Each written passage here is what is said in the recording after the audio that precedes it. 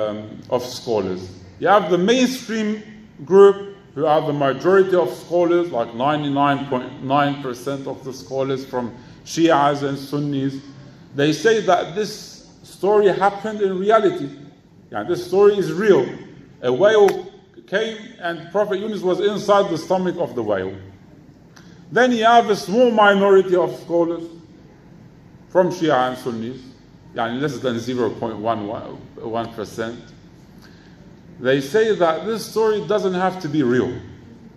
Remember when we spoke about Iblis, when we gave the lectures about Shaitan, we said that some of the stories in the Quran, they don't have to be real. It can be a metaphor or an example, which means that Allah subhanahu wa ta'ala wants to send a message to us.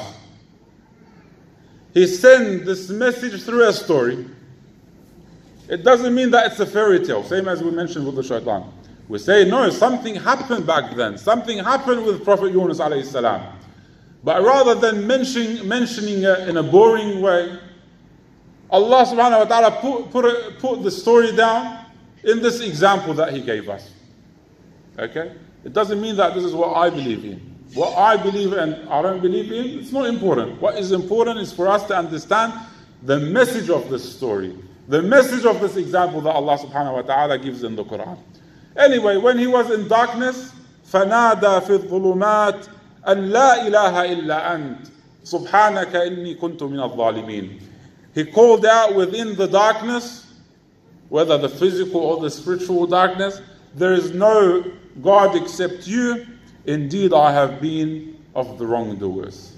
Wrongdoers as in choosing the less preferable act. When Yunus alayhi salam saw himself in the darkness, he ran towards Allah subhanahu wa ta'ala asking for forgiveness. Now